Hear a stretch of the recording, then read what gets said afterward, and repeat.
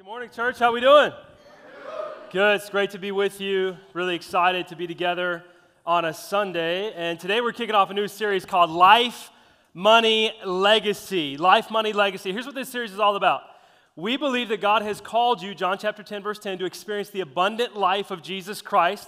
And we believe that God has called you to use your life to make a difference, that your life should be marked by meaning and purpose that carries on into eternity. But neither of those things can happen.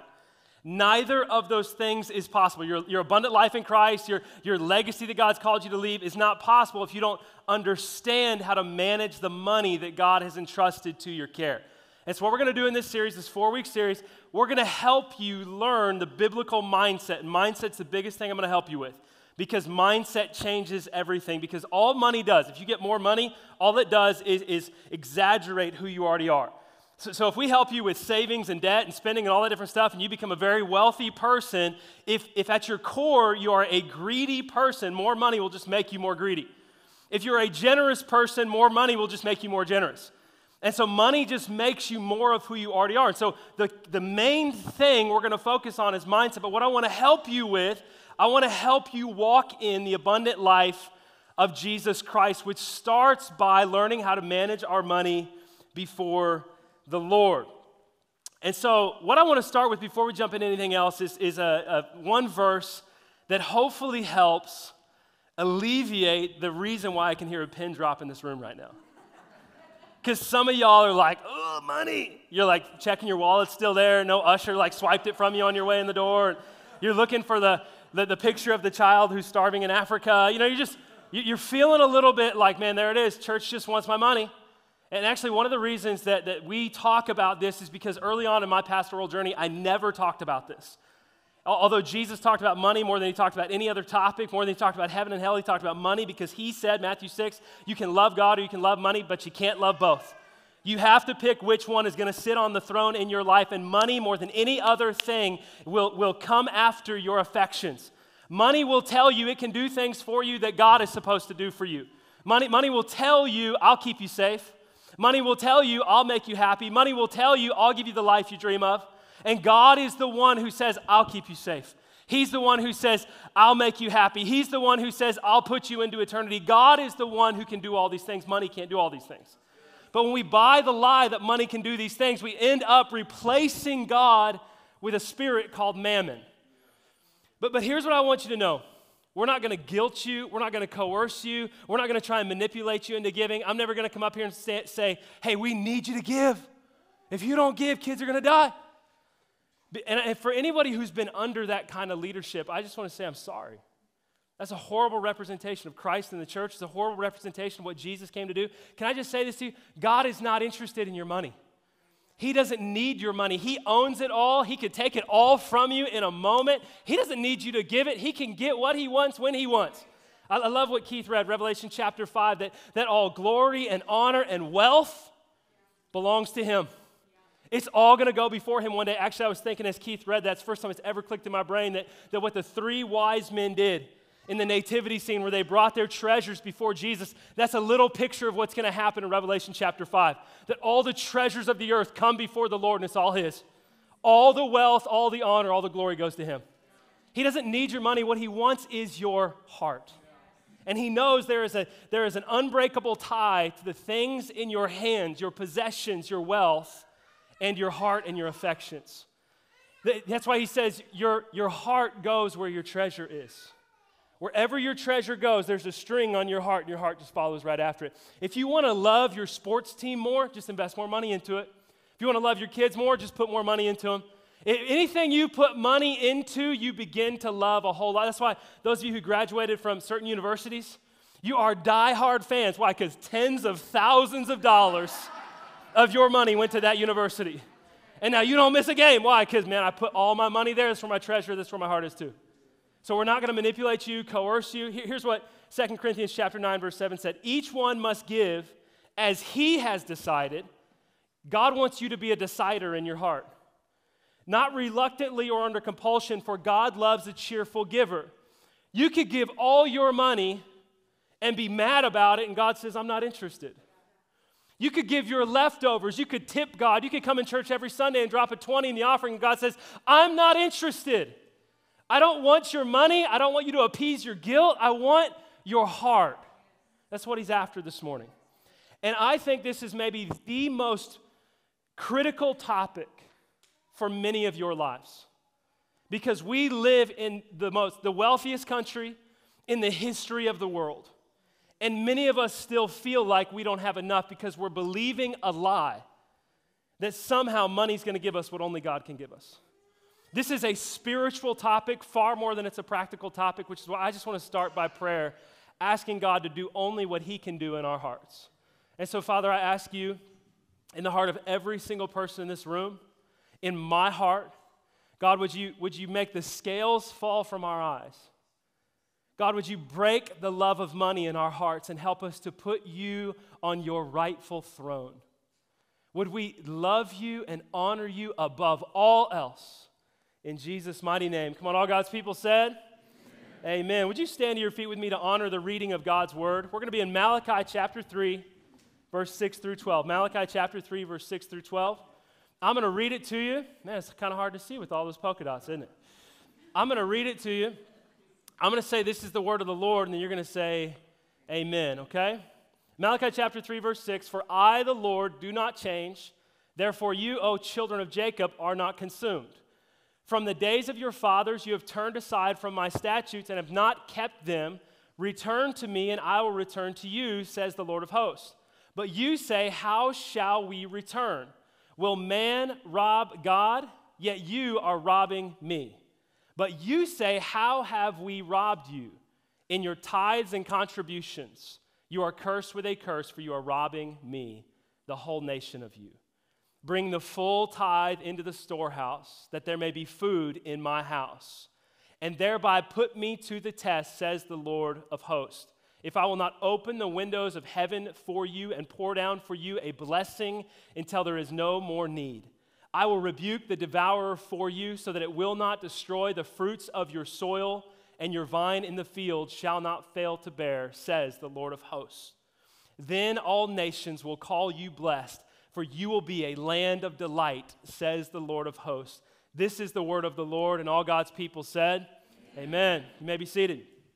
I've got 3 main points for you this morning, and the first one is simply this, that God is first, and God went first. If you're going to understand how to manage your money before the Lord, you have to understand this, that God is first and God went first. Say he's first. Say it again. Say he's first. God is first and God went first. Malachi chapter 3, verse 6. For I, the Lord, do not change. You need to know this about God. He is an unchanging God. He is the same yesterday, today, and forevermore. That's a reason for a good amen. I, the Lord, do not change. Therefore, you, O Jacob, children of Jacob, are not consumed. Okay, you need to understand this, that the reason God has shown you mercy, the reason Jesus died on the cross for you, the reason God poured out his love for you is not because of you. It's not because you're awesome. It's not because you deserved it. Actually, the Bible says all we deserved was eternal death for our sins. The reason he showed you mercy is because he is merciful. The reason God is generous to you is not because you have a need, it's because he is generous. All that God does is according to who God is. His character and nature determines what he does. He says in verse 7, from the days of your fathers you've turned aside from my statutes and have not kept them. Here's what he's saying. You are a sinful, wicked people. You are a black-hearted, cold-hearted, evil, wicked sinner before you meet Jesus. And you come from a line of sinners. Your daddy was a sinner, his daddy was a sinner, his daddy was a sinner. Like, that's what he's saying. And he says the only reason that you have hope to stand before the one true living God and not be immediately consumed by fire is because of the mercy of God himself. If you're coming in here saying, man, the gospel is just that I'm awesome and God adds a little bit to my life, or I'm good and I just need a little bit of help, you have not understood the gospel of Jesus Christ. The gospel of Jesus Christ says you are wicked, you are sinful, you have spit in the face of a holy and good and perfect God, and only by grace can you be saved. Man, I wish you understood it more because you'd say a bigger amen when I said that. Only by grace can you be saved. Amen. There you go. Romans chapter 5 tells us, but God shows his love for us in that while we were still sinners, Christ died for us. God didn't wait for you to clean up your act. God didn't wait for you to come to him. No. God went first because God is first. For God so loved the world, John 3:16 tells us that he gave his only begotten son. God gave because God loved. He went while we were still sinners.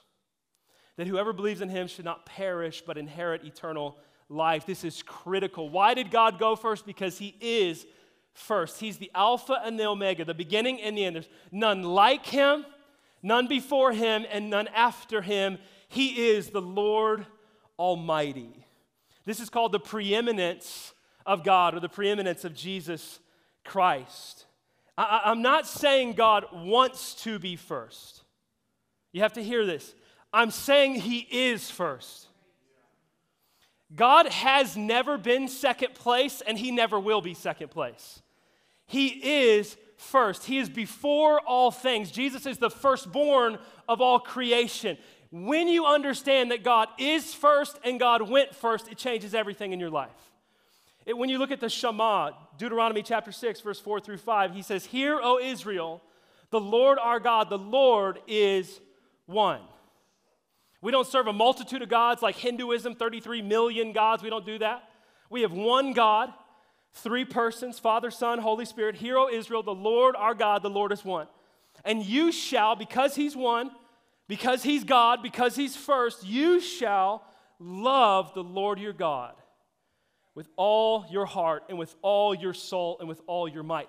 Your whole life should be holistically devoted to him. This word means that not only is God the first on your list of priorities, God is the paper on which you list your priorities. God is first, and God went first in his son, Jesus Christ. And it's because of that the first and the best of our wealth, it's not even ours. God owns it all. But the first and the best of all that he's put in our hands belongs to him. It's because he is first and he went first that the first and the best belongs to the Lord. Malachi 3:7 says this, "Return to me and I'll return to you, says the Lord of hosts." It's an invitation to repentance. God is saying through the prophet Malachi, hey, listen, I don't care how far you've gone. I don't care how bad you've been. I don't care how much you've sinned. If you return to me, I'll return to you. It's an invitation to repentance based upon the mercy of Almighty God. He says, and the people say, how shall we return? It's an authentic question. And God retorts with a question. Will man rob God, yet you are robbing me? But you say, how have we robbed you? I don't think anybody in this church would be like, yeah, Dillon, you're right, I've been robbing God. Actually, I was trying to pick the lock on the offering box last week, and I just couldn't get it, but man, I think this week's my week. I'm going to get it. I'm going to get my hand in that plate and rob God. I don't think anybody's doing that. And if you are, we've actually been praying about starting a prison ministry, and I'd love for you to be involved in it as a participant. All right, I would love that, okay? So how were they robbing God? How is that happening? He says, in your tithes and contributions. Say, Dillon, what's a tithe? A tithe simply means a tenth or 10%. It's a mathematical term, not a spiritual term. Okay, it was the standard in the Old Testament for how much we're to bring to God. And contributions are anything above and beyond the tithe. That's why at King's Church we say generosity doesn't start until after the tithe. The tithe is just returning to God what belongs to him. It's after the 10% that generosity kicks in. And some of you Bible nerds will say, Dillon, that's the Old Testament. We're New Testament Christians. That's the Old Covenant. We're in the New Covenant. And I would say, amen. I agree. And you say, well, that's under Jewish law. We're not under Jewish law anymore. I agree. 613 Jewish laws, Jesus fulfilled every single one of them in his life, death, and resurrection. Come on, can I get a good amen in the house? He did it all for us. You're not coming to God based on what you do. You're coming to God based upon what Jesus has done on the cross for us. And yet, the principle of the tithe pre- and post-dates the law. So are we under law? No. But the principle of the tithe pre- and post-dates the law. And if you look through the scriptures, you'll see that those who received a revelation of God or received the grace of God always responded by giving their first and best to the Lord in the form of first fruits or a tithe. Look at Genesis chapter 14.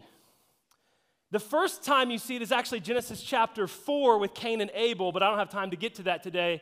I'm going to try and slip it in next week. But the next time you see it is Genesis chapter 14. And this is talking about Abram, who would then become Abraham. 2 chapters prior, Abram received the promise that his descendants would be as numerous as the stars of the heavens. Chapter 14, he meets Melchizedek, who is the priest of the Lord, and Abram gives to Melchizedek as a way to give to the Lord of all that God has given to him. This is what chapter 14, verse 20 says. It says, Abram gave him a what? A tenth, 10%, the tithe, before the law, of everything he owned. Abram said, God blessed me and spoke to me, therefore I'm going to put him first in my life by returning to him what is his in the tithe. He gave a tenth of all that he had. This is how you put God first in your life, is you first put him first in your finances. It reminds me of a guy named Adolfo in our church in St. Louis. Adolfo was this really sweet Hispanic man who walked chihuahuas for a living. He had like 13 chihuahuas. Incredible guy. I love him. And no joke, it's a real story. And Adolfo comes to me. He became a Christian a few years prior. He comes to me and says, Pastor, I'm done. I got to get right with God. I've not been returning to him what belongs to him. He said, I have $13,000 in my bank account. I'm writing a check today for $1,300, a tenth of everything that I own. And he wrote the check, and I walked him over to the offering box, and he put it in. And I said, Adolfo, well done, man. He said, Dillon, I'm not just returning what I already own. From this day forward, every dollar God gives me, I'm going to give a tenth back to him. Adolfo calls me a week later and says, Pastor, you wouldn't believe it. My car broke down. Guess how much it's going to cost to fix it? I said, how much? He said, $1,300. The exact amount he had given to the Lord the week before, his car breaks down, and now he owes another 10%, $1,300. Sometimes when you give, God returns a blessing to you by increasing your finances. And sometimes when you give, God returns a blessing to you by breaking the love of money in your heart. Adolfo said to me, he said, Pastor, I know God's testing me, and I'm not going to go back on what he called me to do. I'm going to keep being faithful with what he's given to me. I think God set him free that day. And last time I talked to him, he's doing amazing in his faith. Look at Jacob. He's on his way to Haran, and he finds a spot to sleep. And he's a baller, so instead of getting a pillow, he grabs a stone and puts his head on a stone to fall asleep. I think that's why he never got REM sleep, and he actually understood his dreams. Okay, I just sleep so deep, I never actually know what I dreamed, all right? But he never got into REM, and so he actually understood his dreams. But he gets this dream from the Lord, this ladder from heaven, and angels are ascending and descending on the ladder, and it's this picture of Christ coming down for his people, and it's this promise from God over his life, and this is how Jacob responds. He says, this stone which I've set up for a pillar shall be God's house. He says, I'm going to take this stone as a stone of remembrance, and I'm going to build the house of God with it. And then what does he do? Remember, it's pre-law. He says, of all that you give me, every dollar that comes through these hands for the rest of my life, I'm returning a tenth to you. The 10%, the tithe before the law. Jacob recognized all that he had was a gift from God. And to honor the Lord, he was going to trust God by returning the first 10% to him. Giving the first and the best is the natural response of the person who's received God's grace. And if I could just shoot straight with you for a second. Having preached the gospel, been a pastor for over 10 years, I've noticed there's a direct correlation between how close you are with the Lord and how you respond to generosity. I've noticed that those people whose hearts get far from God become less and less generous, and the people whose hearts get closer to the Lord, like when they kind of get woken up in their soul, you can't stop them from being generous. Why is that? Because at the heart of your Father is a generous heart. Your God is a giving God, and the closer you get to him, the more you will love to give. So you ask Dillon, what did Israel tithe on? What did they give the first and the best of? Leviticus chapter 27, verse 30, a tithe of everything. Somebody shout everything. A tithe of everything. From the land, whether the grain from the soil or fruit from the trees, belongs to the Lord. It is holy to the Lord. There's a few things here. First of all, he said everything. This is an agricultural society. So they said grain from the soil, fruit from the trees. They said that, but we could say this: a tithe of everything I got from my paycheck 2 weeks ago.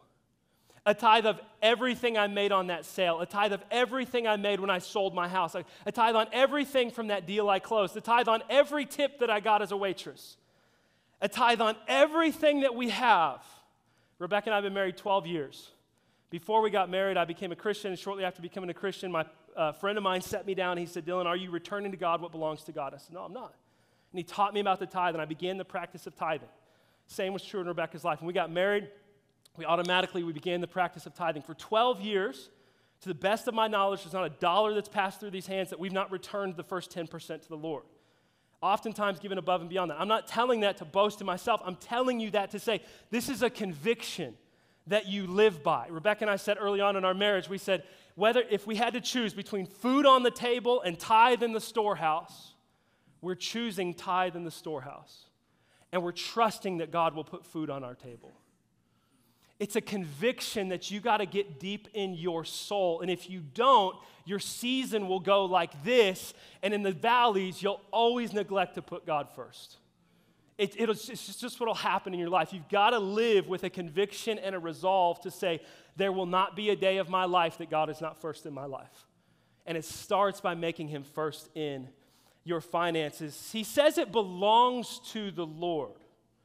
I think this is why Malachi can say, will man rob God? Because the tithe belongs to the Lord. I illustrate it this way often. If I gave you $20 and said, will you buy me a gallon of milk, you can keep the change. Just bring me back a gallon of milk. This illustration used to work because a gallon of milk was like $2. Maybe it's like if I gave you $100, buy me a gallon of milk. And you took the $100 and you ran off with it. You didn't bring me the milk. What did you do? You stole my money. If I gave you $100 and you brought me back the milk and I said, you can keep the change, that's a greater picture of what the Lord does with us. So why does he say, will man rob God? Because when you take something that doesn't belong to you, that's called stealing. There's 3 ways to view your possessions. First way is selfishness. It's when you believe mine is mine. That's what kids do. Mine. You'd be eating a sandwich, my little 2-year-old. Mine. It's just like, that's kids. It's selfish. Second way to view your money is when you believe that yours is mine. That's called stealing or socialism, but we don't have time to go there, okay? So, the third way to view your money is when you believe mine is God's. That's called stewardship. We don't want to be selfish. We don't want to be stealing. We want to be stewards, where we say, what's mine is God's. The second thing he says here is he says, it's holy to the Lord. It's holy to, it means it's set apart for God. The tithe is set apart for God. What that means is that when you return to the Lord what is his, the first 10% of all that you receive, when you do that, whether you do it online, whether you do it through the app, whether you do it through, like Rebecca and I, automated giving, it just automatically comes out so we never forget.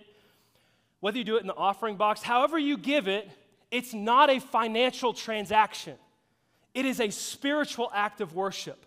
It is holy to the Lord. It's been set aside to him and him alone. It's a very spiritual thing what you do with what God has put in your hands. I love how Jesus says it in Matthew chapter 6. It's after he's talked about you can love God or you can love money, but you can't love both. It's in the context of the passage where it's the Sermon on the Mount. It's the longest section of teaching in the Sermon on the Mount. And he's talking to a people who are anxious about their life. Anybody relate? Anxious about your bills, anxious about inflation, anxious about the groceries. These people are anxious about their life. And Jesus is teaching about money, and he says, look at the birds of the air. And I don't know if birds flew by. I mean, he's Jesus, right? He could have been teaching about it, and he's like, cue the birds, and then the birds fly by. Like, I don't know. And he's like, hey, look at the birds. Look at the birds of the air. They're not doing anything. Birds don't have a 401k. Not a single bird has ever checked the stock market. Birds don't show up to a 9 to 5. Birds don't have but God feeds the birds. And Jesus is like, are you serious? The birds got more faith than you? And he says, look at the lilies of the field. They're more beautiful than Solomon in all of his glory. Those birds, the lilies of the field, they look better than you do in those fancy pants that you bought that you can't afford. And you're looking in the mirror, I got to have them. And you set up a payment plan for your pants, right? That's just craziness. The lilies look better than you, And he's like, God clothed them. Won't he clothe? He's going to take care of your food. He's going to take care of your shelter. He's going to take care of you. Why? Because he's a good God and he loves you. But Matthew 6:33 says, but seek first. Say first. The kingdom of God. Put God first. And his righteousness, and all these things will be added to you. What are all these things? All the things we worry about. Okay, God is first and God went first in Jesus Christ. The first and best belongs to God. Number 3, God blesses those who return the first and best to him.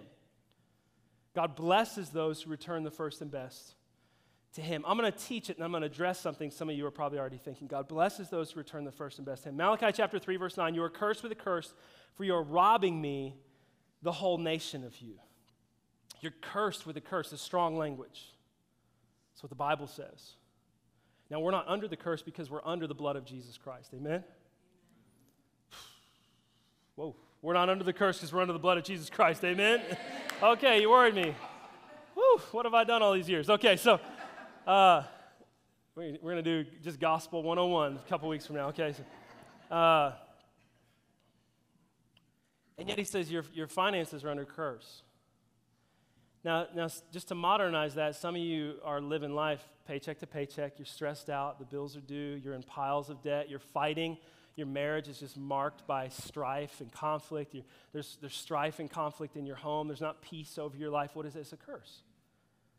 Because you've not done it God's way. You've not put God first in your finances. And I'm not talking about a Cadillac and cotton candy. I'm not sure how much of that we need. I'm talking about the peace of God, the grace of God, the blessing of God when we put him first in our life. He says, you're cursed with a curse. The whole nation of you is robbing God. He goes on, he says, bring the full tithe into the storehouse so there may be food in my house. Notice he says bring. It's hard to put a bring button on the website, so we put a give button on the website. But I try hard in my communication to never say, hey, give your tithes to the Lord, but bring them, return them. Why? Because you can't give something that isn't yours. I'll say to you this way, if you said to me, Pastor, can I borrow your car? Can I borrow your car for a couple weeks? And I said, yeah, sure, of course you can borrow my car, no problem. Gave you the keys, and 2 weeks from now you come back and you say, Pastor, I got a gift for you. I have an extravagant gift, a gift of radical generosity. Meet me in the parking lot after church. Okay, all right, now we're talking, what's up? And you hand me my set of keys and you say, I want to present to you a used 2013 Toyota Corolla. I would say, you fool, that's my car. You borrowed my car. What do you mean you're giving me a gift, right? Like that's not a gift. You're just returning to me what already belongs to me. That's what the tithe is. We're just bringing what's already his into the storehouse. It's his. He says bring the full tithe. That means you bring what's first and best to him. Some people ask me, Dillon, do you tithe off the gross or off the net? Before the taxes or after the taxes? I would return the question. Is what's more important, God or government? Which one is it to you? Because remember, it's an issue of priority. What's first in your life? Personally, we always tithe off the gross. Why? Because we're making a statement with our money, God's first before anybody else. It comes out for us the first of every month. Why? Because I want to put it in God's hands before it ever touches my groceries, my mortgage, my bill, anything else. Bring the full tithe into the storehouse. Some people say, Pastor, I give 2% to the church and 2% to United Way and 2% to this. And I say, that's awesome you give to those things, but you're not tithing to the Lord. You're not bringing the full tithe because the tithe goes into the storehouse. What is the storehouse? Old Testament, it's the temple. New Testament, it's the church. That's why you see in the book of Acts the people of God sold their possessions and laid it at the apostles' feet. Why? Because they're bringing it into the storehouse. And just to be real frank, can I shoot straight with you? Good, because I'm going to. Some of you would say, but Pastor, I can't trust the church with the full 10%. And I would say, you trust us with your soul, but not with your money. You have very misordered priorities. And I would just encourage you, if you can't trust this house, go to a house that you can trust and bring the full tithe into the storehouse. I've said since the day we started the church, if you need to tithe to a different church, just so you know, I'm not talking about this because we need your money. Go do it. I'd love to recommend 10 churches in town for you to just bless their socks off with your tithe until you come to a place. But if you can't ever get there, you need to go somewhere that you can trust. Because this is an issue of your soul. It's not just about your money. He says, bring the full tithe into the storehouse, that there may be food in my house. Why does God say bring the full tithe? Because God wants food in his house. What is food? Food is ministry. It's the ministry of the word, which is the bread of life. Why would you bring the full tithe into the storehouse? So that we can do more ministry, so that we can feed more hungry people, so that we can rescue more women and children out of sex trafficking, so that we can welcome the refugee, so that we can reach and train a generation for Christ, so that more people might call on his name. Why would you bring the full tithe into the storehouse? Because it's the place to bring it to see the work of God spread across the world. But let me say this, if you're going to bring the full tithe into the storehouse, if you're going to preach that, you better run a tight storehouse. And that's why we take it very, very serious to steward all that God brings into this house. We hire a third-party accounting company. I don't have a key to that box in the back of the auditorium. We have a CPA that audits our books at the end of every year. We have a treasurer who oversees all of our finances. We have a board that oversees all of that. We take it very serious to run a tight storehouse because this is the Word of God, and we need to steward that the best we possibly can. He says, thereby put me to the test. It's the only time God says, put me to the test. Says the Lord of hosts, the Lord Almighty. If I will not open the windows of heaven for you and pour down a blessing until there's no more need. Can I just say, I'm not trying to get something from you. I'm trying to get this to you. That you would live under an open heaven. Because when you open your hands to God, he opens the heavens over your life. There's a famous radio preacher, Dr. David Jeremiah. He's an old dude, and he was teaching about the tithe at his church. This young couple comes to him and says, Pastor, we're just really anxious. We're nervous. And he says, how about this? How about you write a check for the tithe at the beginning of the month, and I'll set it on my desk. And if at the end of the month, if you need it, I'll just give it back to you. I won't cash it till the end of the month. And this young couple said, Pastor, that'd be so nice. We'd really like it. Thank you so much. That really helps us. And he took the check and he ripped it in front of him and said, how dare you trust me more than you trust God? That's what old dudes get to do when they preach. They just say baller stuff, like, watch out. 20 years, that's me, okay? Like, I'm going to bring it to you. The question is, do you trust God? Not do you trust the church, not do you trust people, do you trust God? And will you return to him what belongs to him? And listen, God is a God of blessing. He will open the heavens over your life. I told you I would address this earlier. There's a heresy in the church today called the prosperity gospel. Here's what the prosperity gospel says. If you give to God, God will give to you health, wealth, and prosperity. Here's the heresy of the prosperity gospel. It puts you at the center of the situation. It puts you first, not God first. It's about what you get, not about what you give to him. There's an equal heresy on the other side called the poverty gospel. The poverty gospel says in order to be spiritual, you have to be poor. Both of these are heresies.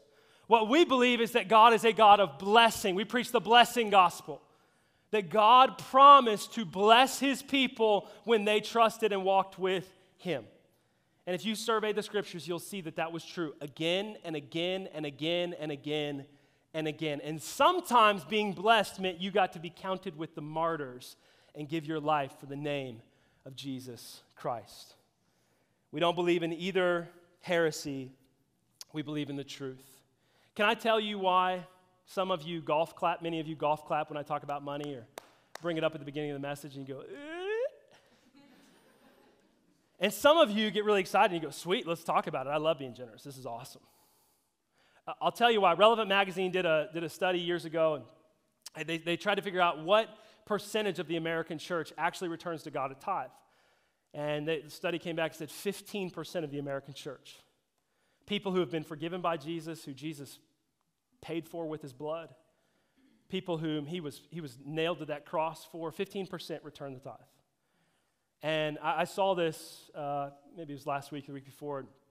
I called Dan. Dan helps to oversee a lot of the financial health kind of here locally at King's. And I said, hey, man, let's figure this out. What's the percentage at King's Church? And kind of the report came back, and we just ran average household income in Kansas City Metro, which is less than Lee Summit. And report came back 13%, the best we can tell, 13% of King's Church returns to God the first and the best. And honestly, I was just like, have I failed at teaching this, preaching this? Have I failed at helping people put God first in their finances? And pretty quickly, I was like, gosh, man, that must be horrible in the home, in your heart, the anxiety, the stress, the fear, the arguments. I mean, I'll talk about Cain and Abel next week, but I mean, just the absolute destruction of the home because they failed to give God the first and the best. And I just want to say, like, man, this is a big deal for your life with God. This is a big deal for your relationship with the Lord. And in the same article, they said, if the church in America actually returned to God the full tithe into the storehouse, it would be equivalent to $165 billion in the church across America. That's billion with a B. Let me show you what could happen if the church in America actually did this. $25 billion would relieve global hunger and death from preventable disease in 5 years. $12 billion would eliminate global illiteracy in 5 years. $15 billion could solve the world's water and sanitation issues, and $1 billion could fund all current overseas missionaries from America. That would leave us about $110 billion to figure out how to bless more people. If I showed you the numbers on King's Church, I mean, we could quadruple the ministry we're doing if the church was just faithful with what God's called us to do. Let me say again, God's not interested in your money, He's interested in your heart. This is ultimately a heart issue. And if we put God first in our finances, this is what He promises. Verse 11, I'll rebuke the devourer for you so that it will not destroy the fruit of your soil, and the vine in your field shall not fail to bear, says the Lord of hosts. Let me put that in modern terms. Your provision would no longer be in your hands, but it would be in the hands of Almighty God. He goes on, he says, the nations will call you blessed, for you will be a land of delight, says the Lord of hosts. Some of you don't give because of FOMO, fear of missing out. You don't give because you're like, what could I spend that on? What trip could I take? What thing could I buy? I'll tell you this, Rebecca and I, we return the tithe because we're afraid of missing out on God's blessings.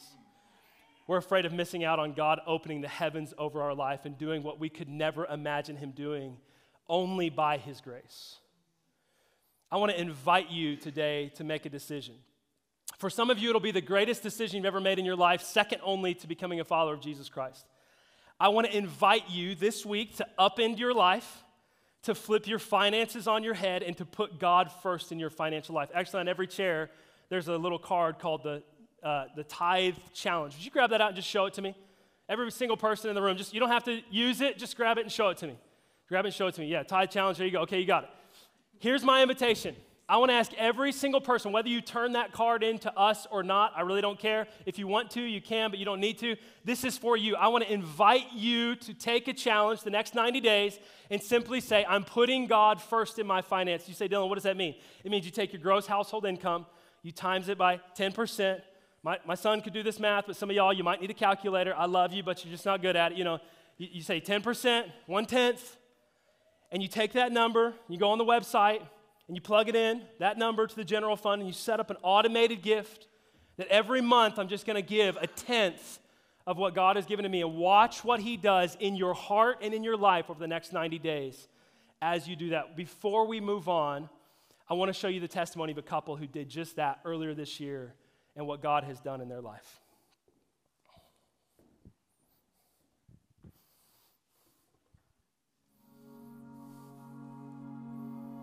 My name is Jason Sneller. I'm Ashton Sneller, and we have two beautiful baby girls, Raylan and Harper. And we live in Lee Summit and have been going to King's Church for about 2 years and have been members for 1.5 years.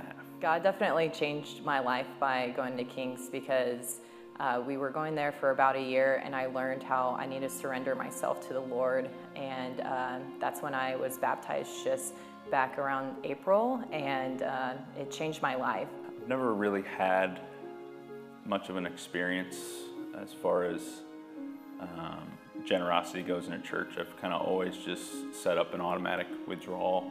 Last year, around August, we were blessed with the birth of our second child, which also meant more bills and daycare bills. And on top of life being, as everyone knows, very expensive just to do anything anymore. My job, I'm a mortgage loan officer for a broker's, and I was on a salary plus commission, and my salary went away. So I had to pivot to full commission, leaning on referrals, and I just moved here 2 years ago, and so I had like 2 realtors in my pipeline of people to help me with business, and was very scared with what the future was going to hold with our upcoming expenses and decrease in income. Didn't think I could make it, was already looking for other jobs. And there were times where, I had a good month in like September, and I decided to covet some of that money because, I thought we needed it at home. And, I realized I was stealing from God. And when I changed my heart, my mindset to, okay, that first 10% is His. It's not what's left over at the end of the month. It goes to Him no matter what. It's not ours. And so really made an emphasis on being relational with God and changing my posture of giving. It's not necessarily about the amount. Initially, I think it's just like what Jason said, just having the heart to give and being faithful to our God, especially as precious as money can be in our society. When in reality, it's not the most important thing because we won't have money when we go to heaven. All those tangible things. So yeah, Thanksgiving service, we went and brought our checkbook for whatever reason, and Dillon asked if anybody wanted to give anything, whatever was on your heart, to the Thanksgiving service. That's pretty normal. And for some reason, I just kept being told, like, you need to give this amount of money to the dollar. Give this amount of money. So we sat down, prayed about it, wrote the check, put it in the box. Lost money that month, but we were going to do it and be faithful. And a week later, we got a check in the mail because Ashton signed up for like a hospital indemnity plan for the birth of our child through insurance. And that check that came in the mail matched our Thanksgiving deposit to the dollar. And that was just like, okay, I see what you're doing. Like, I know we're going to be okay. And then fast forward to March, business is growing for me, and I end up having my best month of my career in March, just a few months after not knowing if I could even do this job. There are seriously some months where I don't even know where some of these loans come from. I had a lady call me from Florida who's moving to Lee Summit, whose timeshare attorney referred them to Summit Lending and to ask specifically for Jason. Never heard of these people in my life. Still don't know who they really are. But she's buying a house and they asked for me. And I don't know, I don't really think that's random. I think the Lord is working in mysterious ways. And I choose to believe that that's one of His many blessings of us giving faithfully and trusting in Him, and He will provide for us. It doesn't matter where it comes from, but He provides for us. And it's incredible to be a witness to it. So my faith has changed quite a bit. Come on, let's put our hands together. Hey, will you guys stand up? Come on, Jason and Ashton, stand up. Come on, church, celebrate them. Awesome, thank you guys. It takes a lot of courage to do that, and those guys just so humble in the way that they share their story. So many things in there that you see about how God works when we just trust Him with what He has given to us. Like I said, that 90-day tithe challenge, this is my invitation to you. I know for many of you, this is going to be a radical shift in the way that you manage your money. And actually brought a set of dominoes, babe. If you could bring me those dominoes. I was going to do a little illustration for you, but just so you know, I did bring dominoes. I realized before the service my fingers are too wobbly. I couldn't get them to stay. All right, so the illustration isn't going to work. But this is the first domino in a line of dominoes. Savings, we're going to talk about it. Investments, we're going to talk about it. Debt, we're going to talk about it. Your spending habits, the consumer culture that we live in, we're going to talk about it. But this is this issue of tithing, this issue of returning the first fruits to God, it's the first domino in a line of dominoes. And I want to invite you, you have 5 days before November 1st. I want to invite you to upend your world. Some of you may need to sell a car because that car payment for $700 a month, which is just ridiculous in the first place, you don't need it. You need 4 wheels and an engine that runs. That's all you need. You don't need to keep buying stuff with money you don't have to impress people you're never going to meet. Some of you need to upend your life this week. Some of you may need to downsize your house.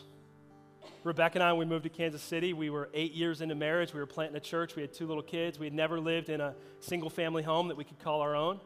We were just apartment living up until that point, and she had told me from day one of marriage, hey, one of my dreams, I want to buy a house, kind of nest and settle a little bit and kind of set up shop for the family. As a man, you can understand 8 years of that journey just got, I want to make this happen. Finally, 10 months into living here, we bought our kind of dream house downtown Kansas City, and this giant house was a fixer-upper, but to us, it was a dream come true. And then we had some stuff fall through financially, and 55 days into owning that house, I turned to her in bed and said, we got to sell the house. Here's the deal. We could have kept the house if we just stopped giving. When we made a decision early in life, God was always going to be first in our life. We were never going to let something else take first place from him. And so, as a grown man with a wife and 2 kids, just bought our dream house. We took 3 weeks to fix it up. We put it on the market. We sold the house, and I moved in with my dad. It's humbling. Some of you are going to go through a very humbling few weeks, few months, maybe a few years. But I promise you, if you put God first, you will see him bless you like you've never known before. You'll have peace and grace on your life like you've never known before. I can't encourage you enough to take this step. We want to help you take it. We've got a page on our website. If you click the Give button, there's 3 options. One is financial resources. Okay, there's a whole page dedicated to budgeting and all this different stuff just to help you succeed in this area. But let me encourage you, take that tithe challenge November 1st, start it, and watch what God does in your life. Will you stand to your feet with me? We're going to sing.